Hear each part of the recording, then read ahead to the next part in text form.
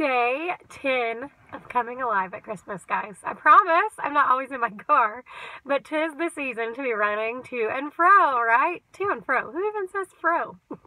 I did just now. I hope you guys are having an amazing time coming alive at Christmas. And today we talk about the family tree. And all family trees have a little mixture of function and dysfunction. Some more of one or the other, but we all have a family tree, a family that God has brought us into. But the awesome thing is that we are a part of the family of God. And Matthew chapter 1 starts out after 400 years of silence between Malachi and Matthew.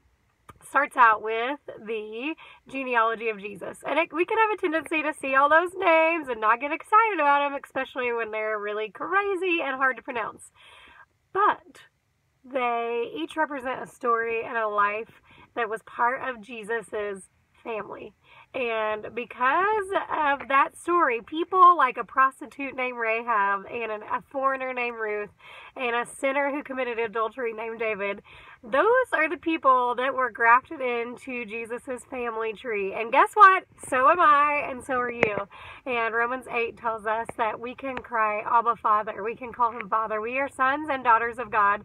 So we can come alive at Christmas today knowing, I have a nice little shadow on my face, knowing that we are in and a part of the family of God. So let's celebrate that today, that God put your name in his family line, and that we as the body of Christ get to be family together, and that one day in heaven we're going to have a big old family reunion, and I'm sure there will be Christmas party food there.